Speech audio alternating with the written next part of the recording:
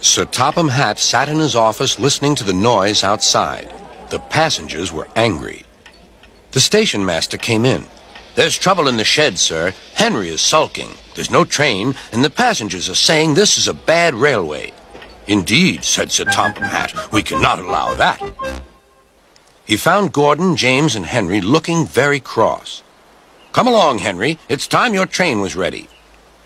"Henry's not going," said Gordon. "We won't shunt like little tank engines. That was Thomas's job. We're important tender engines. You fetch our coaches and we will pull them. Tender engines don't shunt." "We'll see about that," said Sir Topham Hatt. "No engine on my railway is too important for small jobs." And he hurried away to find Edward. The yard has never been the same since Thomas left to run his branch line, he thought sadly. Edward was shunting. "Leave those freight cars, please, Edward," said Sir Topham Hatt. "I want you to push coaches for me in the yard."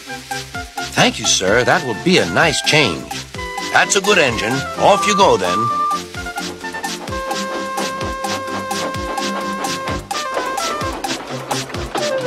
So Edward found coaches for the 3 engines, and that day the trains ran as usual.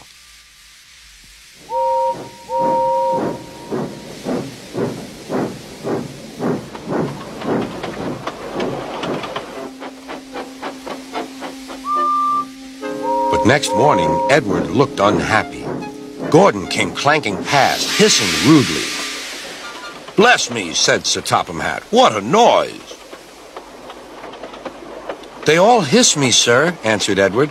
"They say tender engines don't shunt, and last night they said I have gray wheels. I haven't, have I, sir?" "No, Edward, you have nice blue ones, and I'm proud of you. Tender engines do shunt, but all the same we do need another tank engine here."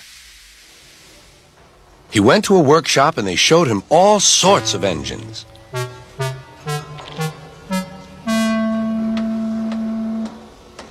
At last he saw a smart little green engine with 4 wheels. "That's the one," he thought.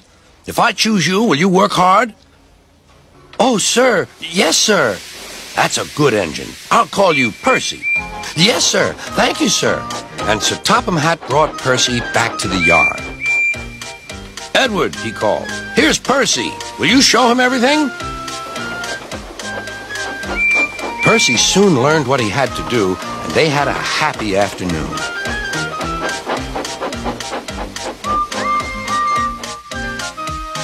Then Henry came by, hissing as usual. "Wheesh!" went Percy. Henry jumped and ran back to the shed.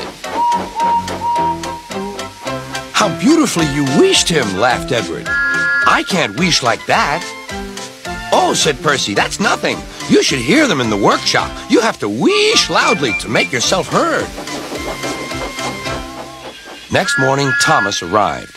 "Sir Topham Hatt sent for me. I expect he wants help," he said to Edward. "Shh, shh, here he comes," replied Edward. "Well done, Thomas. You've been quick.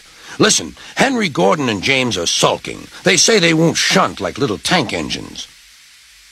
So I have shut them up, and I want you both to run the line for a while." "Little tank engines indeed," snorted Thomas. "We'll show them." "And Percy will help too." "Oh, sir. Yes, sir. Please, sir," answered Percy.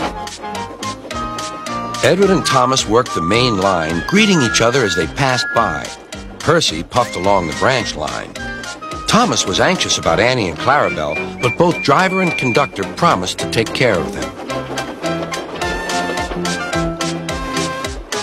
There were fewer trains, but the passengers didn't mind. They knew the 3 other engines were having a lesson. Gordon, James, and Henry were cold, lonely, and miserable. They wished now they hadn't been so silly.